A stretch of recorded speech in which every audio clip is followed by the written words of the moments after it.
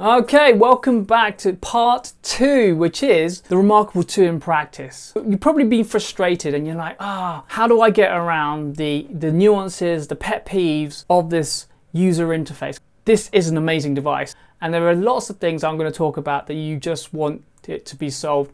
And we all know that the release of software updates isn't frequent and they don't really address the things that you want quick enough. I'm just going to show you the DDVK hack for the first time, and it's really accelerated my productivity. If you want to level up, this section is for you. The first section is annoyances with a touch interface. Out of the box, you get a menu system whether you're left or right-handed. Because I'm left-handed, I have issues with certain aspects of it. Let's focus on the toggle menu top corner. You're going to use that button to access the functionality of the pen and the navigation.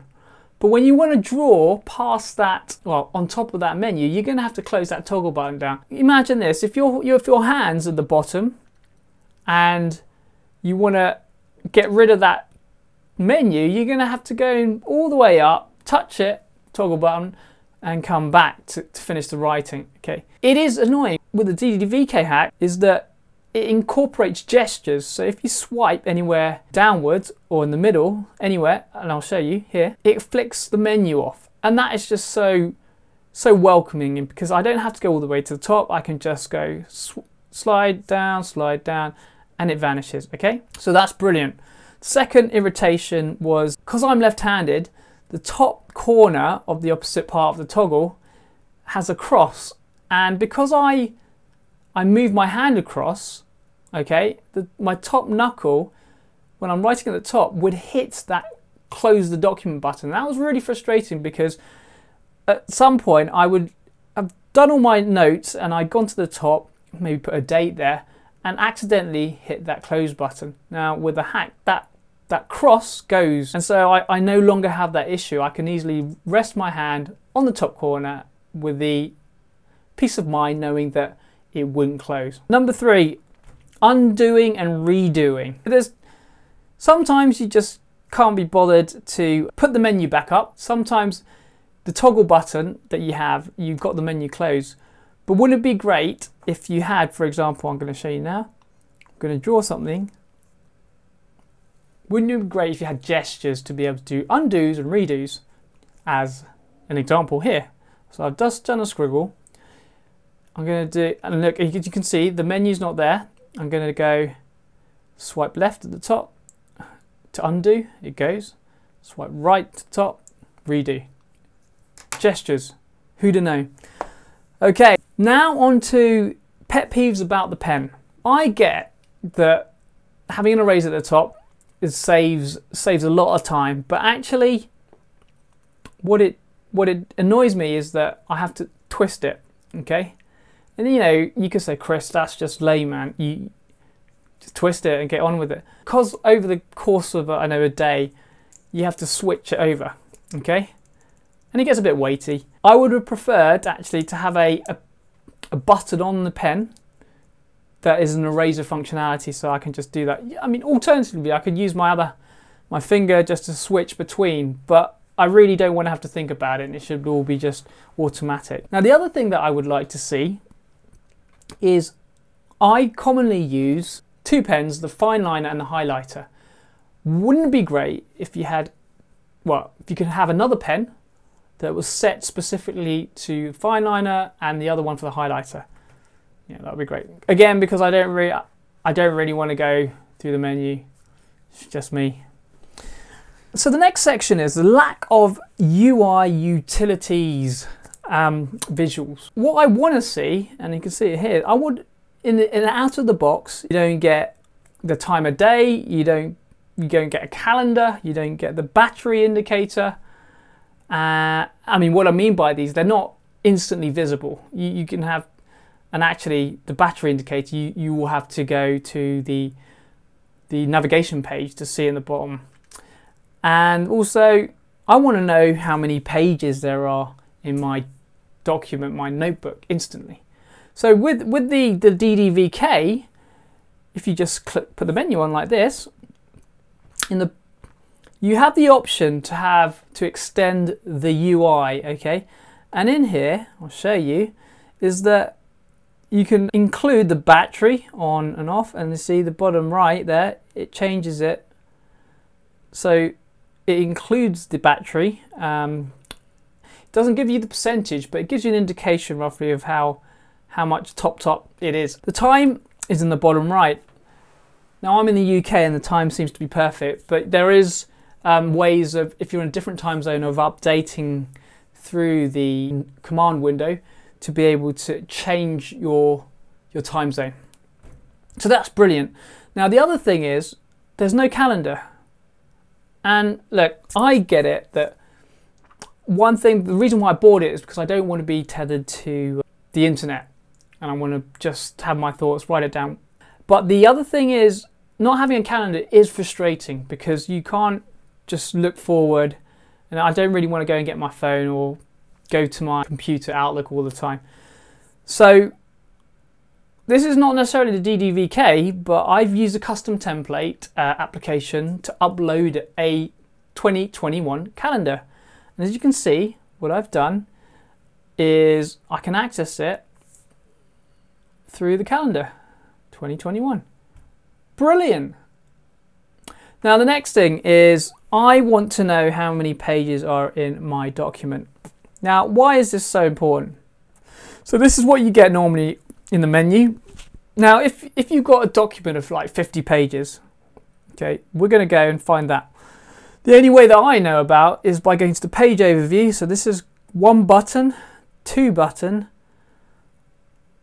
okay, and you can scroll 3, I suppose, touches, or you can go to page and enter. So that's like 4 steps, enter the page, 5 steps, okay, click button 6. Okay, that was 6 button presses. Now with the DDVK, you go to, if the extra UI is on the menu itself, it shows you how many pages up front. But also, if you click on that number, you can type it in and go. And how simple is that? You know, that really cut down the number of steps. The next thing I'm going to talk about now is text searching. Now this is one thing that is still lacking. The 2 biggest text searching bugbears is you can't search your PDFs or your EPUB content. The other text search issue that you have is that when I bought the Remarkable 2, I would have hoped that when I was writing my notes, it would automatically convert it into structured text. And this is not the case. The way it works is that if you want to get your writing converted in structured text, you have to send it by email. And there's an option called convert to text and send. Now that's frustrating, right? Because you don't really want to send it by email. But I'll tell you what's happening behind the scenes, and it's interesting because I was researching it, and what convert text to screen. Actually, let's try it out. Okay, look. So the reason why those ellipses are changing is because it's actually sending the writing, the screen, to a server, an application called MyScript, which is a really good program that's leading edge, and it converts the text that you've written, your hand scribes, into text. And it's not bad, honestly. I'm looking at it now, and it's done a pretty decent job. But the issue is, if you're going to get hold of that structured text, you have to send it to an email. You know, click on it. And that's a pain, right? That's a real pain. But what I would do, I'd suggest, you know, Remarkable, if you're listening out there, what would be great is if you can get the SDK offline and do the conversion on the tablet itself. That would be fantastic. And just to let you know, guys, I'm going to play around with that because I can do that offline. And I know there's an SDK out there that you can try for free if you're a programmer. Companion software and integration. So if you don't know by now, the Remarkable 2 has a mobile app for Android or iPhone and a desktop app. Okay, so the shortcomings of the companion software is that the biggest thing, there's a problem, is you cannot upload custom templates. And on that note even, but what you want is the ability to put them together, the templates, like either in Paint Shop, and just upload it and do it automatically. And these programs that come with Remarkable, it doesn't do that. And it's a major showstopper for some people, and it was one for me until I figured out the best solution, the Remarkable connection utility that I use in the description below. Cannot edit your send email list. So that's an annoying problem, because if you are sending content or journal, documents to lots of people, that list grows and it gets a bit unwieldy, and the only way you can edit it is by accessing the file and editing it that way. The ability to download all your documents so that you can have a backup offline, that doesn't happen. You have to export things individually, and that's a real pain for some people. Again, I've got around this by being able to use an offline utility, the RCU, and this supports all my needs so far. Another big shortcoming, some people like myself would like to be able to store your documents in different clouds or different applications, for example, like Google Drive or OneNote or Evernote. Out of the box, that's not possible, and I've done actually videos on how to integrate with OneNote by using the send email functionality, and also to Microsoft Teams. So check those out up here for the link. And yeah, another thing is, suppose it would be great if I could send to Remarkable using my iPhone. So if you're listening to Remarkable, that's a really cool feature. Writing experience quirks. Okay, so the biggest one that I found is a jagged line. Some people want it to be smooth, but that's not a deal breaker for me, because I use it to take notes and write, so I don't often draw straight lines. And the other strange writing experience is that sometimes, it's only happened once or twice, that when I put in a new nib, something strange happens. So, when you bring your pen to the surface of the Remarkable tablet, even before I touch it, just say I'm 1 or 2 centimeters away, it starts writing. And this is obviously a real pain, because you want to be able to write accurately. So by the time, before I've even touched the canvas, it's already scribbling around and it looks really messy, and I was like freaked out by this. So I thought the first option was to restart the Remarkable. Now that didn't work, and that actually again freaked me out, because I thought, oh, does this mean my pen, or is it the actual Remarkable 2 itself is busted? And we all know that the customer support, whilst they do respond, I think the lead time for getting replacements is a long time, which is frustrating. Okay, finding documents. Aha! Now this is something that you guys really need to know about. Out of the box, you can scroll through the sort by mode. Okay, so I'm in the My Files. You got last updated, tap it, size, and alphabetical.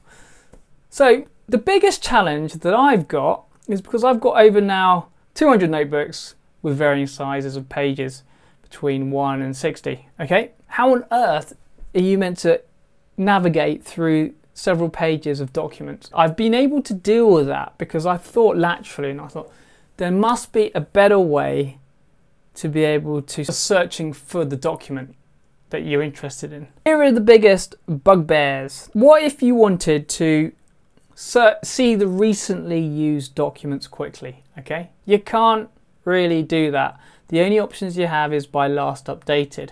Okay, whereas using the DDVK, what you can do, I scroll down to the middle here, click in My Files, there's this new menu that comes up, and it shows you the most recently used documents, and you can click on it. Fantastic, right? If you're in a notebook, if you want to do that, if you do 2-finger swipe up, it will also bring the latest documents that you've used. This could be EPUBs, this could be notebooks, it could be PDFs, and it's just fantastic. Okay, so again, it brings it to another level of usability. You don't have to go and search through that horrible search menu to find it. Being able to switch from your last used document, okay? Again, you could go to the My Files or the notebook search page, and you can look last updated. But wouldn't it be great, and I'm showing you now, is that if you do, using the DDVK, you scroll down with 2 fingers, and I was obviously at the calendar beforehand, and you do it again, it flicks back and forth. Isn't that great? That section was just to overcome those finding documents in general. The next section is issues with navigating within documents. As of today, there is a new release of the Remarkable software 2.6, and it fixes this issue that I'm talking about, which apparently is the pinch and zoom in and out of PDFs, because the functionality that came out of the box was horrendously and infuriatingly slow and clunky. But actually the new 2.6 update allows you to use your finger to scroll that viewport. Okay, so let's move on to the next one. So accessing table of contents is clunky in a PDF, okay? It would be great, and the only way that you can do that is by, if you go to page overview and you go to the table of content. What would be great is if there was a menu button that goes straight to table of contents. Okay, the ability to move to an index quickly is not possible. And when I mean index, I suppose I'm talking about a table of contents. What this refers to is, for me, is a notebook, a journal, if you will. The difficulty about having a journal, a handwritten journal, is that you need to essentially create your own index, okay? And that's okay. I've hinted that I use custom templates, but the real power of creativity that I'm using is something called the bullet journal methodology by Ryder Carroll. Go check it out on Amazon, buy this book because it's phenomenal, and applying it to this digital tablet has just set my world on fire. Literally, creativity has gone through the roof. And the way, to just summarize, the way the bullet journal methodology works is that you have a living index, and you have to put the page index down. What's lacking on a digital out-of-the-box note is not being able to go to your index quickly. And the only way that you can do that is if the index is at the front, or not at the front, it's somewhere, could be anywhere. You have to go down there to go to page overview, scroll through. You could have a notebook of 60 or 70 pages, and index could be several places. But my point is, I've used the DDVK hack now to figure out the best way to navigate a large notebook. And what I've done is there's this bookmarks functionality, which you can see here. And in this case, if we go to my projects, so on the top left corner is a bookmark, which you can just easily put on and off. If we just quickly go to my work journal, my notebook, here you can see that I've got an index. Page 1 is the index, and I've got various other monthly tasks. There you go, I use that. And then something I'm working on, enterprise architecture, another bookmark. Perfect. And that's how you use the index versus bookmarks. And fortunately, DDVK hack has this on the bookmarks, the last page, which is actually really useful because you want to go to the last page. Pet peeves: quality of the materials. It's questionable. I have to say, whilst it is luxurious in its feel and it's metallic, it does feel fragile. And I would say if you drop it, something bad would happen to it. I think you get deforming, and from what I've heard, you can ask Remarkable to send you a new one, but it's down to their discretion. And it is, yeah, it just feels fragile. But what I would say is, because it's not a glass surface, and I'm not sure if it would shatter, but it feels pretty robust. But what I would say is look after your Remarkable 2. Power button feels flimsy, and when I'm pressing it, in fact, it feels like it might get stuck, and that is that is a problem. So just be aware with that, okay? The Marker Plus, or the marker itself, it's a really good feeling pen, but I've heard that sometimes people have got broken pens, so the quality is questionable. All I can suggest is you take care of it and not press too hard on the nibs. Treat your gadgets well, and you'll get lots of mileage out of it. Yeah, there's a potential, I think, to lose the pen, because the magnet, while it slots down solidly on the side, it's really easy to lose this thing. If you're a road warrior, or you're someone who, like a student who just dumps stuff in the bag, I think you're going to lose it, and I certainly would myself. Next section is hardware nice to have. Could you have the backlight? I think it would be great to have a backlight, only if it's if I'm in the dark and I'm reading in bed. But it's not a showstopper. But of course, if you do have a backlight, it's going to drain the battery more. So there are things to consider. It's a nice to have. Now the other nice to have, I think it would be great if you had a wireless charging unit on it, because having some sort of a magnetic kind of attachment which can easily slot on, I suppose, a bit like your MagSafe on your MacBooks. So what I will say, guys, now that you've gone through this with me, the pet peeves and how to level up using the DDVK hack, and the custom templates tool, you need custom templates to be able to practice the bullet journal methodology. Okay, without that, you're kind of stuck, and you have to create templates by drawing them yourselves, copying it, which is highly inefficient, and it's not the best use of the functionality that you have here.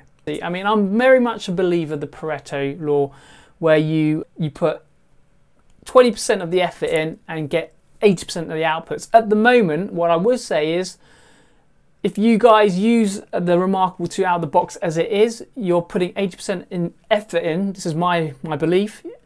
You put 80% of the effort in and get 20% output of the results back, which is not great. Okay, it should be really intuitive to use, and as I've shown you, I think with the DDVK hack, it will bring it to the max, and I truly believe that.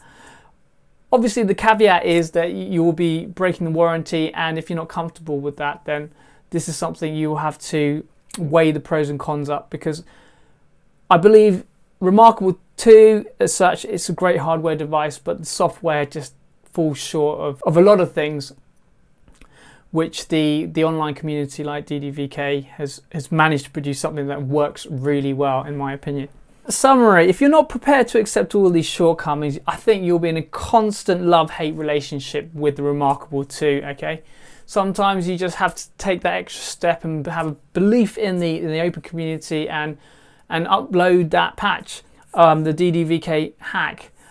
Or, alternatively, live with it, and you just have to bite your bottom lip and just take it as granted, because it's still a great. So now that you've seen all of these, the ins and outs, the system itself, and my usage of it over the 4 months, I think the two things to note is the biggest limitations are potentially offline backup and not being able to use anything else but the Remarkable Cloud. And also custom templates. They are so key. The custom templates are so key for ensuring that your creativity is unhampered. And also the UI usability aspect with the DDVK hack, it unleashes your creativity and productivity by ensuring your workflows are tight and quick. And like I mentioned, so rather than you spending so much time having to battle against the UI, it just makes sense to be able to use it as you want. I'll let you decide now whether you want to buy the Remarkable 2 or if you want to keep it. And put in some of the comments put in the comments below what you think you're going to do with your Remarkable 2. You're going to keep it, or you're going to give it back? What are your biggest bugbears? What are your pet peeves with it? And how are you overcoming the issues that you've got with it? And what would you like to see? And if you want to leave a comment to say, Chris, I'd really like you to talk more about this part of the video or something else, please leave a comment below. If you want to see more videos like this, click on the subscribe button and click on that notifications bell so that you can get updated as soon as the video is published. And I will leave you with this so that you can digest it for all it's worth. And there's another video here and here that you can also check out. So please do. See you later.